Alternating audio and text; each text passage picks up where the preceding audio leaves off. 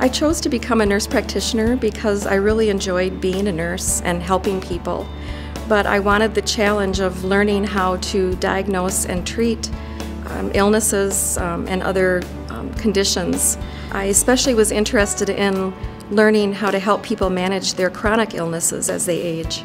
To make my patients feel comfortable, I always take a moment before I enter the room and clear my mind. I want to be sure that I'm fully present for them, not thinking about a conversation I just had. Then I always enter with a smile and offer my hand for a handshake, and then ask them what they like to be called, not assuming that I can call them by their first name.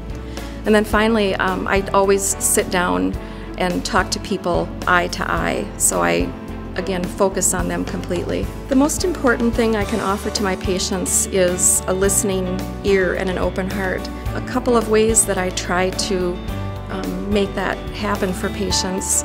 I try to understand their story and what's important to them and how any symptoms they're having affect their ability to participate in life the way they want. So hopefully we can help manage those symptoms.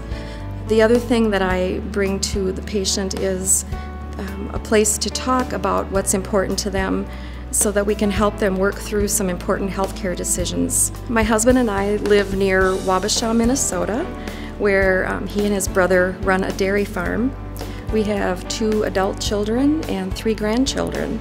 And when I have spare time, I like being with my family, doing some traveling, reading, and gardening. The thing I like most about being a medical provider in palliative care is I have the chance to spend time with my patients. I get a chance to learn their story, what makes them tick, what's important to them, what they fear, what they worry about, and what makes them happy to get out of bed in the morning. I like to be able to help someone manage symptoms that they're having so that they can participate in life the way they want. I'm Cori Duellman Wallerich, nurse practitioner, palliative care.